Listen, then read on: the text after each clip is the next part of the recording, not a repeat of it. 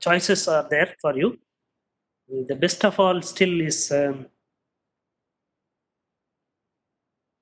best way to predict the future is to create it. This means this is told by Peter Drucker. He is the father of modern management, Peter F. Drucker. So he has told this. This means doing anything on your own. There is nothing equal to it. I always advocate um, start anything on your own. The first question when I say start anything on your own, will be where is the money? How can I start? I must tell you a truth that to start anything, to start a business, money is the last thing you need. Before that, you should have many more things. Your commitment, mindset, the business mindset is the first thing you should have to start a new business.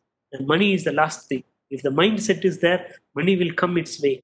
So uh, doing business is the first thing I will. Doing business does not mean starting your own big construction company with 1,000 employees. Never imagine like that what you see in movies. That can happen only in movies, but in real life you have to start with small step.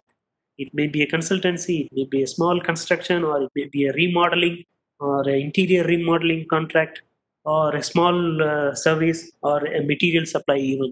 So all these are, this is how we have to start small.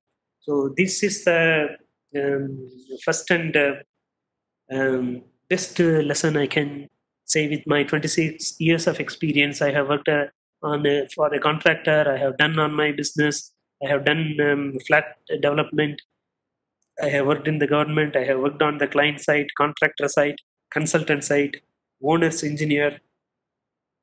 So, out of all, I must say that doing business is the best kind of profession you can create for yourself. More than money, you are creating something new which was not there, and you promote your brand. You are creating your own brand. You are selling yourself. You are selling your own creativity. And if you work under somebody, there is a limitation for that. But if you start your own business, there is no limit that you can earn money. So if you have ideas coming up, then it is much more easier for you to make your own business. For example, how Amazon was started. You might have read stories how Apple was started, how Microsoft was started. So at least all these things were started with some investment in hand. Imagine how Uber was started, how Facebook was started. They didn't have any. Facebook doesn't develop any content on their own, except that Mark Zuckerberg is sometimes he's throwing one or two things. That's all. After that, Facebook does not develop any content. Uber does not have any car. So like this, Amazon, they don't produce anything. They are only selling. So many like this in the recent past. These are only ideas sticking up, which was not there. So when you start your business, you have to see only two things. One, what is required for the people. Food. Traditionally, it is required for the people. We call it as FMCG, frequently marketed consumer goods. Now, frequently marketed consumer services. You have to add the word plus FMCG plus FM. S also you have to add, which is frequently required consumer service. So you have to look at this. If you are conservative way, this is one way, and the other one is ideas, new ideas like Facebook, WhatsApp kind of things. So you have to create a new idea. There are numerous avenues and opportunities for you. For example, you see, we know that construction is a labor dependent sector in India, at least today's scenario. At least for a few years, it is going to be labor dependent. We know all of that. That labor is an important point, important factor, important element in construction industry. And now, you know what we have seen in the last 2 months. The laborers walking all across the country. Government is doing so many things. They are running trains. State governments are doing. Central governments are doing. Other than that, the district administration is doing. NGOs are doing. Individuals are doing, helping them. In spite of that, people keep walking. Nobody has the correct number. The state governments are giving one number. The statistical department gives one number, and the construction industry development gives one number. The central government gives one number. The labor ministry gives one number. Nothing is corroborative. Everyone is having their own numbers. And then so many engineers in the past and so many engineering organizations are there. None of them have bothered to create a database or create a system to monitor what is the exact number of that, at least to few thousand accuracy. So what I have a suggestion for that, I have suggested to CIDC. Yesterday only I sent a mail stating that we can, uh, in India, at least one person is always knowing where you are in town or out of town. We know who is that person? The postman. Every place in India is having a pin code, which means it is already mapped. Every place in India is mapped with we can identify the location with the pin code number. Pin code is a zone which is easily known by the postman. So whenever the labor is moving, I have recommended a framework. It's not a small system or single idea. It should come as a framework. They have to create a framework. They have to involve the postal department so that when the labor moves from one place or other, somewhere within India, with at least from one pin code, one pin code, he has to move. The moment they go, the first thing they have to register there. Once they register, only they have to. The employer has to admit them. Like this, I have recommended a framework. Like this is one kind of business opportunity. You can create a software for that. Nobody even thought about it. They're only blaming the government for that. So this is one such idea came within last 1 month for me. So like this, you can create your own idea to make your own brand, your own money. To explain further on your own employment, how most people live their life. You have to see how most people live their life. First 20 years, you live life, learn, play, all at your parents' money. So next, from 20 to 60, 65 years, you survive from Monday to Friday, work for weekend, and then get into EMI tangle, then work for hour, and then after 65, then you become tired, and then you feel sorry for your life and sorry for not what you have not explored, so you don't have to live an empty life like this. So this is how most people. This is the most productive year from 20 to 65. You are spending it for someone for a limited money, and someone is making profit out of you, and then you are getting only limited profit. So there is a video about your job is the biggest waste in your life. In YouTube, it is available. You can go and see it to know further about this. And another slide I want to explain it: your job versus your business. Okay, if you see a person with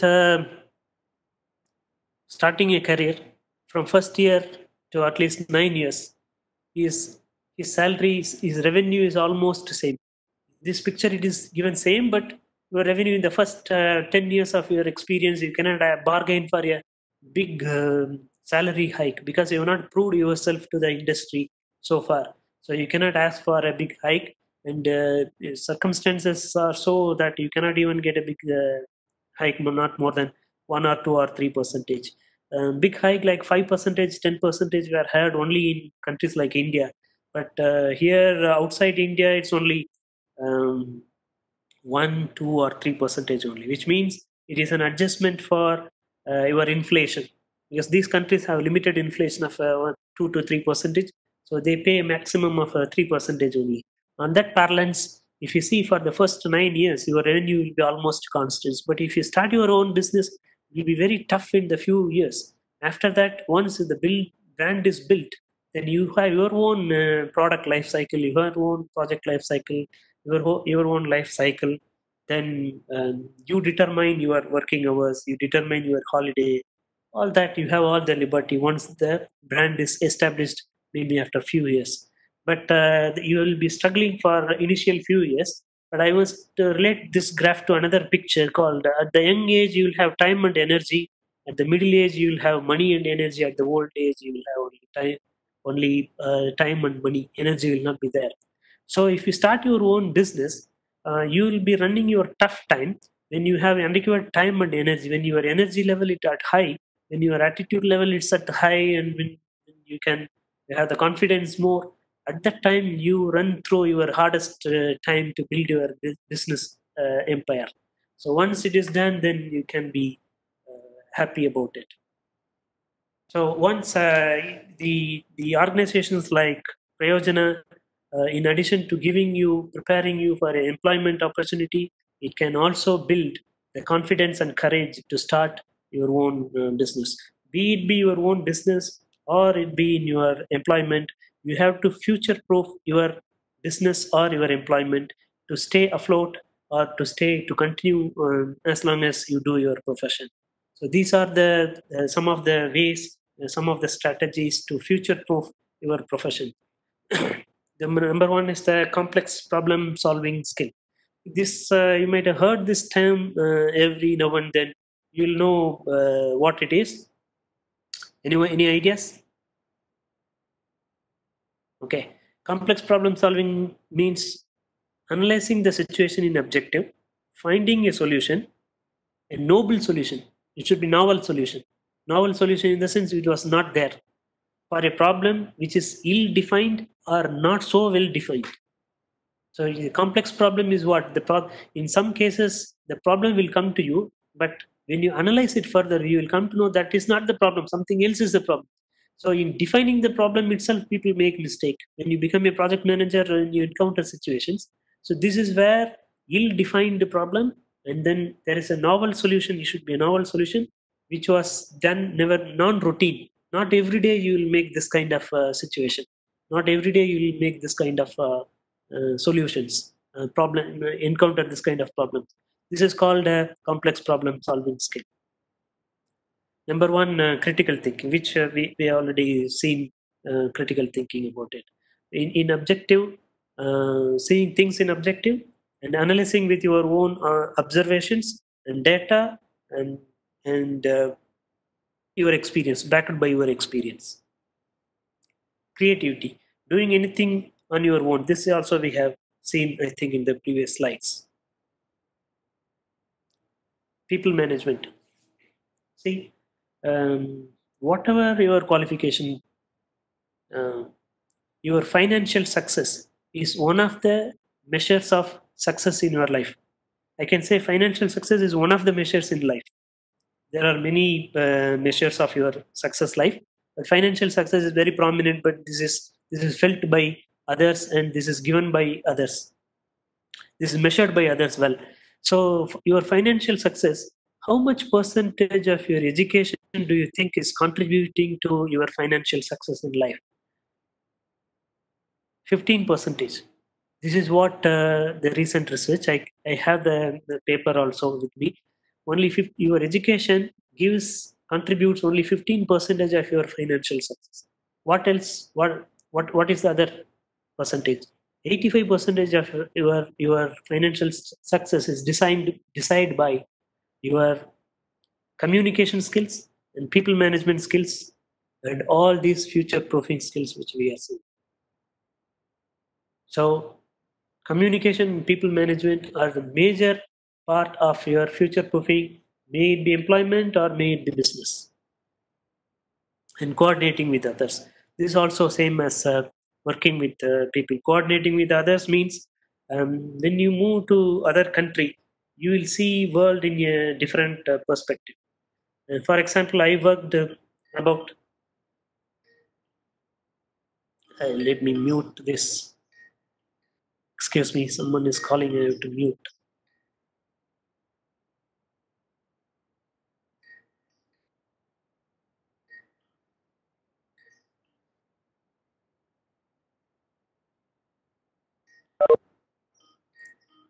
Yeah, is it okay? Is it okay now? Yes, yes, yes. You can proceed. Okay. Then your emotional intelligence. This also we have seen in the future proofing. You might have seen certain things are repeating from previous slides because certain things will stay forever. Judgment and decision making skills. This is next to critical thinking skills and service orientation. So when you move to outside India, you will know the importance of these skills. When I Hello? Proceed. Is it audible? Can I proceed Yeah, or? proceed, proceed, proceed. Yeah. I worked in India for many years. When I moved to abroad, I saw a different kind of world. See, India is a country where the um, the business of project management or the concept of project management is completely misunderstood. In India, the client wants you to know everything. As a project manager, if you are a project manager, you should know everything. You should be an expert in all civil, electrical, mechanical, which is wrong. A person cannot be an expert in all things. If he is uh, proving to be expert, he is only pretending, or it is only at the surface level, which is not going to be of any use to the project. This is what I understood. In India, a project manager is expected to know everything about the project, everything about everything. That is impossible for any human being. Here, I can say in big multi-billion dollar projects, I have seen project managers bluntly saying, sorry, I don't have any idea about it. I have to check with my planning engineer and report to you. And the next day, or the same day, or the following day, he is responding to it. There is a genuine way of project management. Project manager is not supposed to know or need not know everything about the project or everything about everything. He cannot be an expert. This we have to understand. These things I came to know. I experienced it after I came out of India. And so there are few famous proverbs. One expert in India, whatever he is doing, one expert is achieving, 10 expert outside the India cannot achieve. Which means whatever is achieved by one expert in India, 10 experts outside India cannot achieve. And similarly, one foreman outside India, a foreman outside India, whatever he achieves, whatever contribution he is making, 10 Indian experts cannot make it. You know what it means? We once we do it to the extreme. Otherwise, we remain as laborers.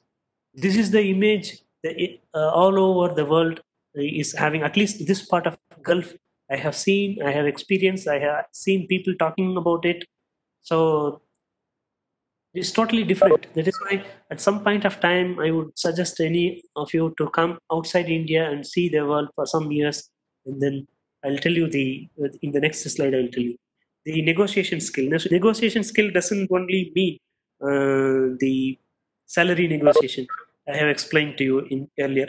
These skills are repetition from the previous slides because certain skills will remain um, forever. Cognitive flexibility. This is one of the recent skills.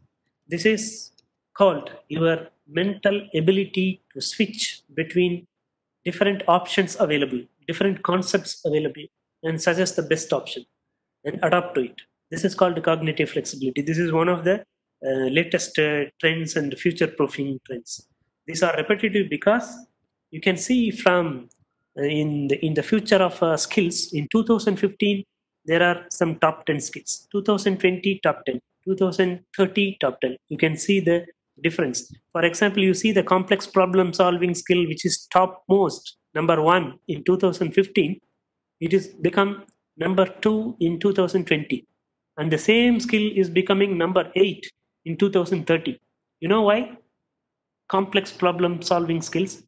As I told you, um, the definition of complex problem solving skill, this is going to 8th place in 10 years from now, because of the artificial intelligence we are developing. In 10 years from now, computers will be involved, artificial intelligence will be there involved to find solutions to complex business problems, which means we already started studying about artificial intelligence, then machine learning, then we go into deep learning also, which means instead of teaching ourselves, we already started teaching the computers how to solve the problems. In 10 years down the line, the complex problem solving is becoming an eighth skill. And another example, I can say the active listening is in the ninth place now. Okay, now if you go in 2020, active listening is almost not there. And in 2030, this is there. Number three, this skill. And take, for example, creativity. In 2015, it is nowhere. The last, no creativity. and in 2020 it is number 4, and 2030 it is at number 5. Creativity is originality. It is almost number 5. You can see certain skills are always there to stay. So, Internet issues, sir. Network Internet issue. issue. Yes, yes. hello, am I audible still? Yeah, Team Jan, I think we have to call him. I think I will call him 1 minute. Hello? Yes, sir. You are audible. Audible. Yeah, okay. And this is my own experience, be it be employment or be it be business, your own business. Your managerial and technical skills should always go hand in hand. And sorry for my bad graphical representation here. The red one is your technical skill, which follows the cumulative average model, which is y equal to a x power b. Because I am a civil engineer, I must talk about mathematics only. So the yellow is the management skill, which is the reverse of that. From the beginning years, your technical skills would be at the highest, or supposed to be at the highest. And as you grow further, your application of technical skill will keep on reducing unless you are employed in research or teaching or similar organizations where your technical skills should be always at the every day you will keep using it. Otherwise, in other common business sense, your technical skills will keep on coming down, and your managerial skill as a fresher it would be zero, and it will keep on increasing. But you can notice that your technical skill doesn't come to zero, which means whatever you are doing, your technical skill expertise will be there at the back of your mind while making business decisions. So this is how your technical skill and managerial skill will interact. Some time back, some student was asking about technical managerial. I have to grow like this, and all. So from that time onwards, I kept on retaining this slide. Closing notes. Now we have come to a conclusion. Few more minutes, and in your job search, or in your job upgradation, or in your business development, enhancing the business, expanding the business, you will be always selling yourself as a product. Selling your product or selling yourself as a product. For example, if you are a job search, you are the product. You are selling your product. You have all the qualities, your CV, everything is there. Your CV is like your brochure or the operating document or something like that. But you are a product by yourself. You have to package the product with a nice envelope, nice wrapper called integrity, or a wrapper called attitude, and seal it with integrity. So that is the right word I can say. The product should have a wrapper which is called attitude, and the seal of that package is the integrity. So when you go to the market, if the seal is broken, you will not buy that product. Similarly, if the integrity is broken, you will not be a desired product in the market. So keep up your integrity always at top, because bending is a serious problem in civil engineering, as we know. Thank you. Bear with me for the long lecture. Now it's time for questions. Sir, you have to show your face to the audience. Okay. Show my face. Yeah, yeah. They have to see you, no? I don't know how many of them still there or left. Yeah. Actually, the count was around 80, and now it is 40. A lot of people left their message and they went. Yeah. Am I visible now? Yeah, yeah. You are visible. You are visible very much. This is only. yeah. So 80 became 40 now, which means only 50% of questions. Maybe no. A lot of people dropped the message and went. Just 5-10 Okay. before. No problem, Ashok. I'm open for question for how much ever time want. Don't limit. Ultimately, if we are not answering their questions and this lecture is not complete, then Sure, it's a one way talk. So yes. I don't want that. So don't limit the questions. As long as it goes, let it go until you become tired or I become tired. Yeah, Praful, you can start with your questions. Praful was seriously typing a lot of questions. I think Praful is not there. Praful, are you there? No, Praful is not there. He left some questions. So can I start? Yeah. Please, please. Dayanand is there. So this is Rasik. Rasik, yeah, please. Hello, sir. This is Mohammad Rasik. I am final year civil engineering student from Bangalore Institute of Technology. Okay. Sir, my question goes towards the topic you had told. What choices after? So to be honest, I have applied to US for MS in US. Okay. So I have successfully got 3 admits in NJIT and 2 more universities. Okay. So my question is this option really good? Yes, it is good. What is the doubt in it? Yes. Okay, sir. And so my next question is environmental engineering a very good choice for a civil engineering? Probably to shift a little because after a couple of survey of talking to a couple of people, I came to a conclusion because I wanted something which lasts longer or probably the future subject. And not stick on to what people always stick on. Like I don't want to follow everybody's doing geotechnical or everybody's doing transportation or everybody's going into construction management or structures. I want to do it a little different because these such subjects will are in the future and will last longer. So my what is your suggestion in this aspect, sir? Yeah, some time back there was a study which areas are promising field, which areas would be the promising field of employment in future.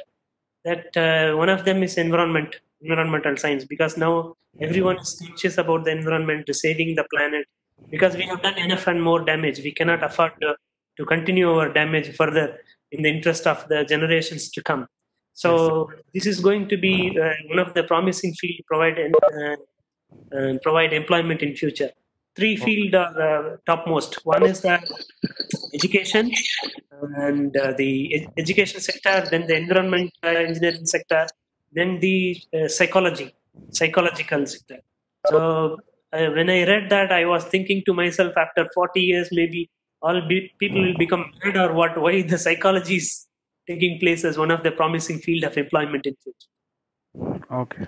So the plan of going with environmental engineering is good. I can go ahead, no, sir? Yes, you can go ahead. If you are not interested in doing what all people are doing repetitively, and then short-term gain, this is a Yeah. long-term gain. Yes, sir. Because And one problem with this is you have to constantly upgrade yourself, and yes, sir. you should associate with non-governmental organization. This is not the field which will give you enormous money. Like you can, in world terms, we can say we can buy a color TV, but we cannot buy a Contessa Classic. This is how. When I tried to get into IIT, one IIT told me, if you study in IIT, you can get a color TV, but you can't get a Contessa Classic car. So I don't know what in today's context what should I say, but you should be prepared for that, because this environmental engineering is unless you start your own business and develop your own systems and products, environment friendly products, and you would almost working with NGOs and this kind of service oriented bodies, service oriented agencies. So that will not that may not fit you the income that you can buy a Ferrari car. Okay. Sir, what is the next option I can opt for if probably I can change the subject? Which is the next good subject I can opt? BIM. Okay, sir. BIM. Can I opt for construction management along with BIM? Is it good for MS? Yes. Yes. Construction management with BIM. Okay, sir. Okay, sir.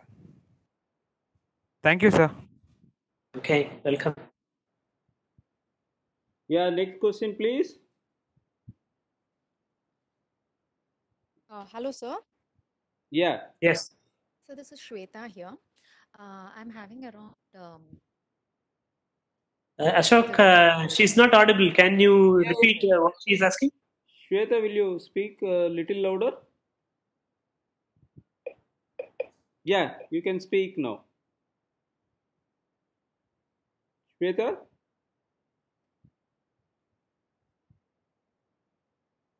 I think our connectivity is lost. There was one. Okay, let me type the question to you. You can ask me the question because I am not seeing the. I will. Hello, What will? can you hear me? Yeah. Please.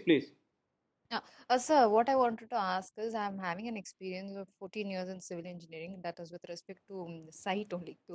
I've been in projects. No, louder, please. Yeah. I have, I will convey you. Yeah. Okay. You can tell. okay, I have an experience of 14 years in civil engineering with respect to project coordination and quality. I'm looking forward for job opportunities in Canada. So I want to ask you what would be the proper domain to look forward in Canada for a PR with respect to civil engineering? Is it a boom? Is